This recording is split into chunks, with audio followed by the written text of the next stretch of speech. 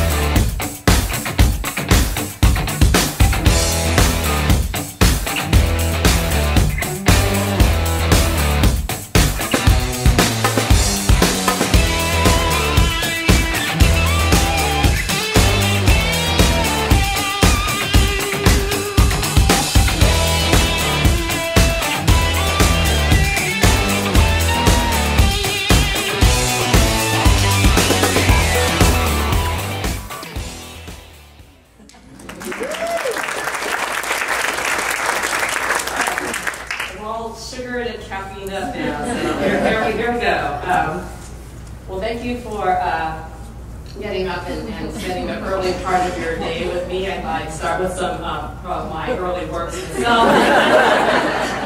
And I'm not only just showing you this to show off, obviously, the encouragement I got to pursue the arts very early on, but also just the subject matter. I mean, I was just in love with Sesame Street when I was growing up, and many of the other things of that era, Schoolhouse Rock. And I think what really inspired me, even from an early age, was just all the sort of mixed media, the fact that, you know, you could combine all these things in animation. It didn't matter if it was stop motion, it didn't matter, you know, with cell animation and live puppets with stars. I mean, it was all this great big mix of a soup, and I think that really stuck with me all the way from, you know, 3 or 4 years old till today, and also for the fact that Sesame Street had like incredibly bad puns. And I can't believe I actually have a career where I can use really bad puns, visually and verbally all the time. So moving forward, I actually wanted to do, my goal when I was in school was to do children's books, and, you know, there's still time, I can still do that, I love to do that. But then I got, you know, when I was in school, it was at studying art at Yale, there was a lot of buzz about interactivity, and apparently the future was that we were going to read all our books and see all our media on CD-ROMs. And so my senior thesis project, this is from school, was an animated alphabet book. And I thought, well, this is a drawing upon my Sesame Street roots. I was like, you know, why wouldn't you use this to teach kids how to read? But really, I think it was a big excuse to animate, you know, to study animation and really have fun with that. And so, you know, here, you know, this whole idea, you would click on these things, click on the fox, and then something would happen, the flying comes out, powers start, and, you know, just really having fun with, like, doing all these transitions, and which eventually became really, really important work that I do. And I think, you know, one of the really appealing things about doing, I've discovered by doing this project is, one, the computer is incredible as a collage box. You know, just because, I mean, it was a professor who encouraged me, just doodle something, and pull things out of magazines, and I'll put it all into one space, and things that don't belong together can come together in a collage. And I think that was really inspirational, that just because you're using a computer, and I mean, this was just animated in Macromine Director at the time, not really an animation program, but, you know, you could put all these things together, and it didn't have to be all generated in the computer. This lesson also stuck with me to my first job out of school, which was animating shorts for the show Where in the World is Carmen Sandiego? You know that show? I had Sesame and anyway, I had to, like, you know, think of these ideas, how these characters steal these photos or steal these monuments provided by, I think, like National Geographic or something, and then we have the illustrator fax us the illustrations back and then animate them in Mastermind Director because that's how low budget this PBS show was. But it was really super fun. And again, like the idea that anything can happen in animation stuck with me. And I think, one thing I also sort of thinking back, you do a talk like this and you start thinking about the themes in your own work. And one of the things I really learned from all this is like, I think I like this children's, one of the things that always appealed to me about children's programming or animation is that children are natural surrealists, right? Anything can go, right? Anything goes together. It's almost like these dreamlike statements where like in the normal world, it's like that can't go together, or that doesn't make sense, or it's out of scale, but in this kind of programming, everything was fair game. So in thinking of themes for this talk, which I understand is beyond, the whole series is beyond, I was thinking that the work I'm going to talk about goes beyond reality. It goes, into this dream space. It's not literal. It's about ideas that are about feeling things and not necessarily seeing something explained to you. And so I come up with sort of a theme for this talk, especially in light that we're here so early, and it's called surreal. Horrible puns, I'm so sorry. and apologies to McCree, you'll see his work sprinkled throughout. But the idea of surrealism and how we can make things with interesting juxtapositions in our work.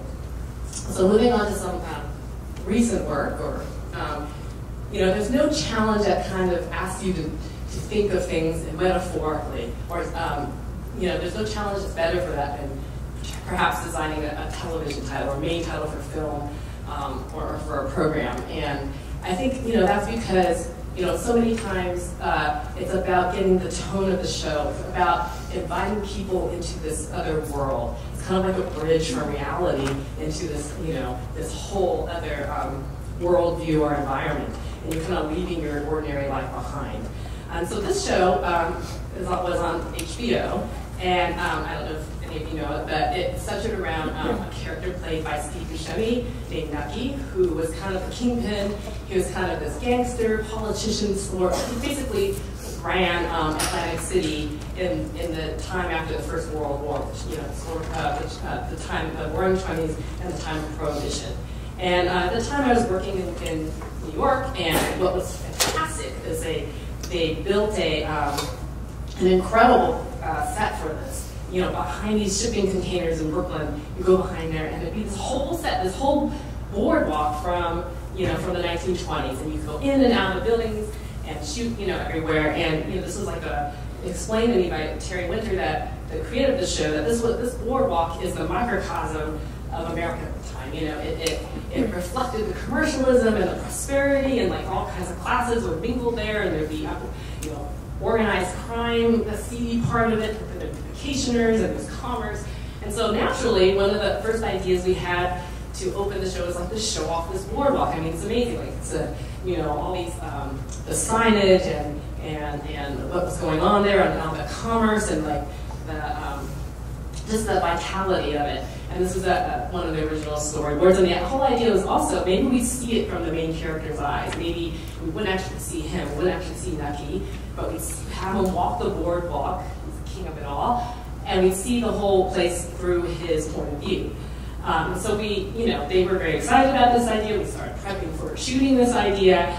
And the production design on this show was incredible. Like, they would be like extras, and they would have vintage pantyhose or vintage hosiery and corsets and underwear for them, like all of the costuming and all the details of production design. So it was just amazing. It was going to be quite an interesting shoot. And then at one point, Terry at HBO kind of gave a note that, hey, you know what? We really don't want to do a montage. Like, that does not really capture the spirit of the show. We want something that is going to evoke some curiosity and make some people sit up and take notice. This is like a very interesting character. It's a very interesting story.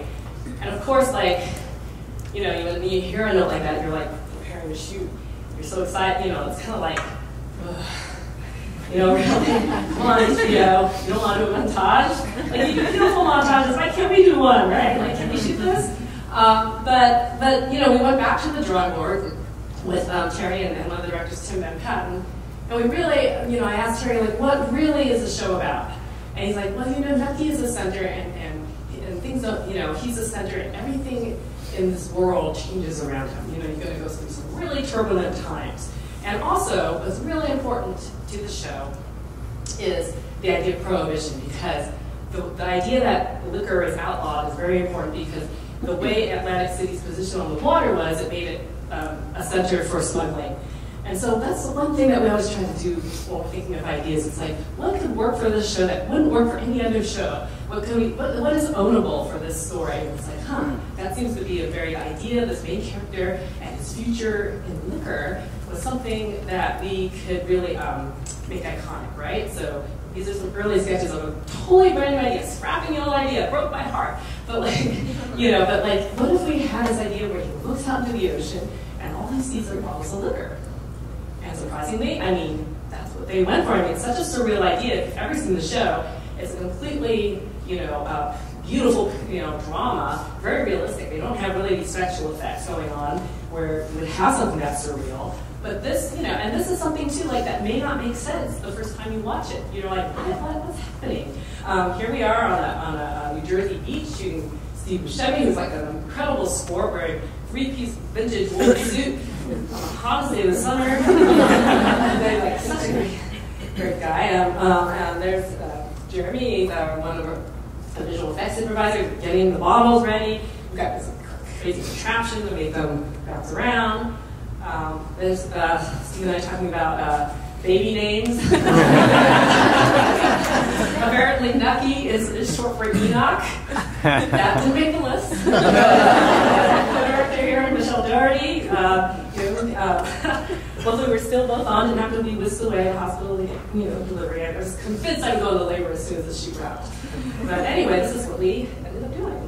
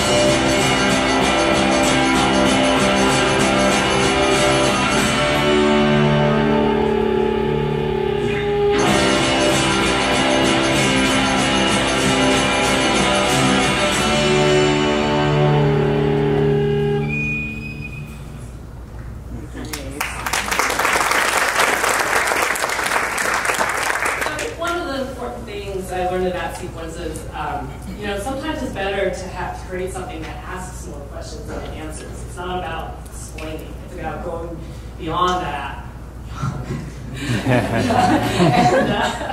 and giving something, asking the questions, and so giving the audience something to think about, something to wonder about. And that sort of lesson carried over for this sequence for Black Sails, which just ended its run on Stars.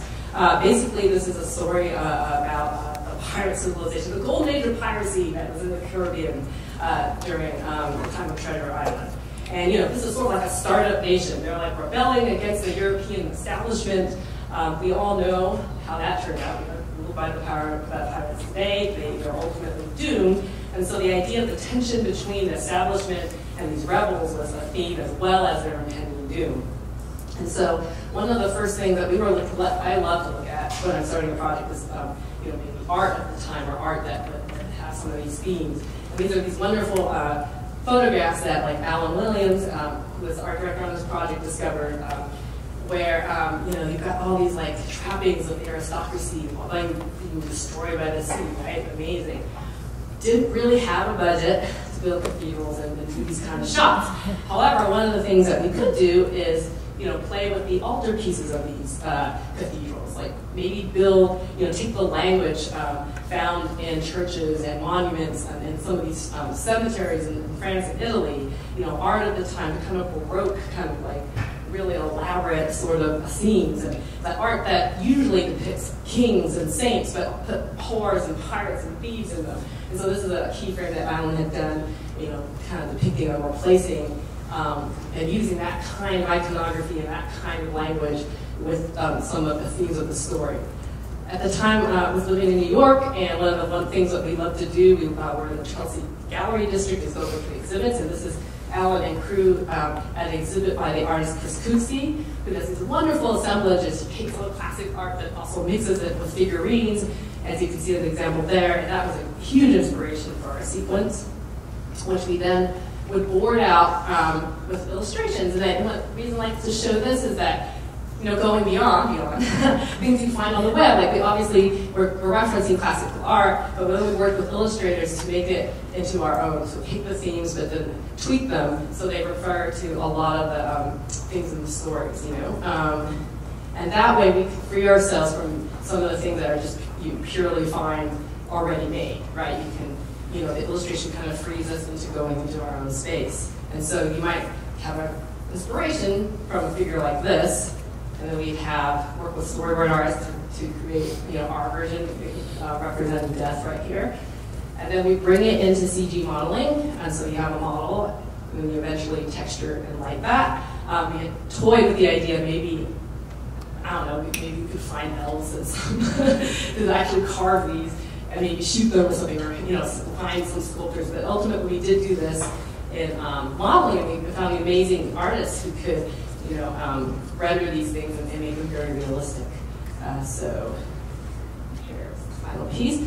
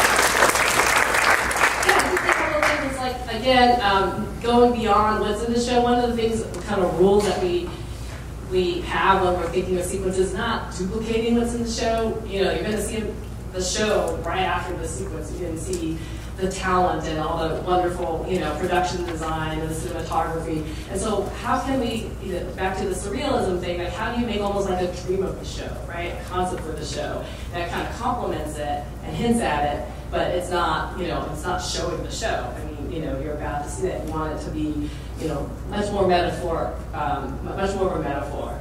Also, you know, as you probably noticed, half the, or more than half, I'd say maybe 80–90% of the heavy lifting for getting at, you know, the emotional core is brought on by the music and how the edit works with the music. Just want to call out Zach. Zach there, he's our editor. He edited the last piece and the piece I'm about to show you, but it's hugely important, to have, the visuals are only a part of it. The next piece is actually not a television show, but the main title for a feature film called A Monster Calls. And, a feature film, it functions a little bit differently.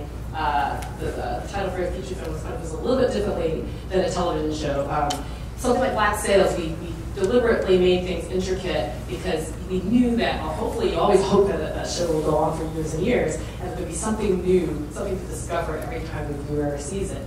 And for a feature, the title sequence exists in a very specific place in the film at a very specific moment, and isn't really meant to be seen over and over again. But instead, just set up, might even just set up, the scene that follows it. So this picture was directed by J.A. Bayona, a Spanish director, and it's based off a very popular book, A Monster Calls, and it's basically about this troubled boy who, he has a sick mother, a difficult relationship with his grandmother, he's lonely at school, and so the monster that the book refers to is his, kind of friend or his ally he sees in this tree in the backyard. And this tree would tell him various fables, kind of parables, to teach him about things in life. And these were animated in this style here.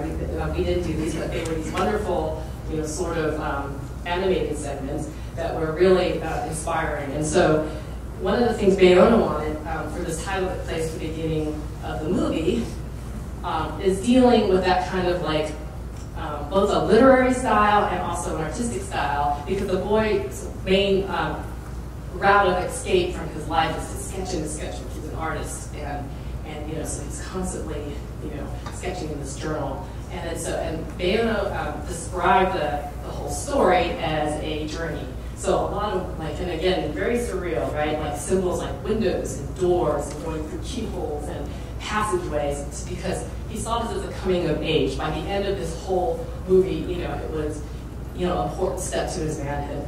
And so this is one of our original storyboards where we were taking a lot of ink and trying to figure out transitions and working seamlessly through a journey and keeping some of the, a lot of the things abstract. This is something that goes at the beginning of the film. You don't want to give anything away. And then we had a shoot that we were literally watching the paint dry here, where we're shooting and doing demo shooting, and we had like some drawings that we would done in wax, and we watched the way ink would react. This is my collaborator, also co-director Grant, who's doing a bunch of ink experiments. We do things like blowing with straw, to get some abstractions and get some visceral nature of the ink. And again, that goes back to using the computer as a collage and not having, what you can gain by doing things analog or in camera can also, really give a lot of that sort of organic and tactile authenticity, I think, to a piece. And then the heavy lifting came in the edit, where these had to seamlessly work together in animation, and this is what resulted.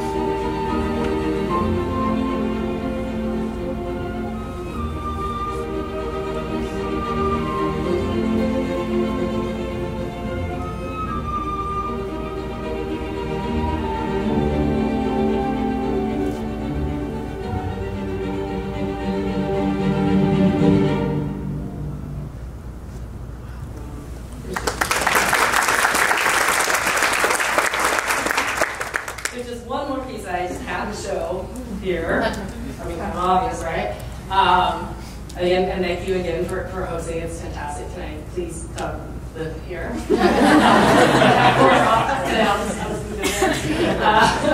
But anyway, this is a piece I did years ago. It's only an SD, sorry about that. A lot of things change. For Herman Miller for their campaign Get Real. So this was a piece for Fairly Famous Advertising, and they had devised a campaign for Herman Miller focusing on the classic furniture of the Eames, the Gucci, Alvar Aalto, and George Nelson. And their whole sort of premise was like, you know, let's face it, there's a lot of knockoffs, right? Mm-hmm. Why wouldn't you buy real? And they had this really fun idea of like comparing things that are real and not real or not, right? Super fun idea. And they're like, how can we tie this all together into a video piece to inspire people to, you know, to buy the original designs? Pull out this one from Charles Eames. You know, everything, eventually everything connects: people, ideas, objects. And so, you know, the visual challenge here was like, how are you going to connect all these, these artists, all these designers in a cohesive way? And the answer was, you know, something to do with using something to do with the designer's hand. I mean, I think there's something really special about, you know, the original plans and like showing the hand of the designer as a tactile act. You know, and this was such a treat to work on. Like, we went to the Herman Miller headquarters in Michigan, and I don't think I've had an experience quite like this before, but there was an archivist or a librarian. The archivist who came out and he had a white coat and like a pocket for that wheel, like a lab, and he'd say, what do you want? And we'd be like, can we see the original blueprints for, you know, this piece of furniture? And he'd go back and get them. When we saw royalty letters from George Nelson, it was like, you know, like, you all worked on something and you're like, can we have your logo? And they're like, you know, can you go to the website? They had archived all the direct mailing, the ads, everything. And so, you know, it's like being a kid in a candy store at this place, right? It's like, oh, can we have this ad? Oh, you know, do you have the original tags for this? And, you know, some of the plans. It was crazy. It was great. So we got all that stuff together and took it back, and then with the idea that we connect them with the line of the designer, this is what we came up with.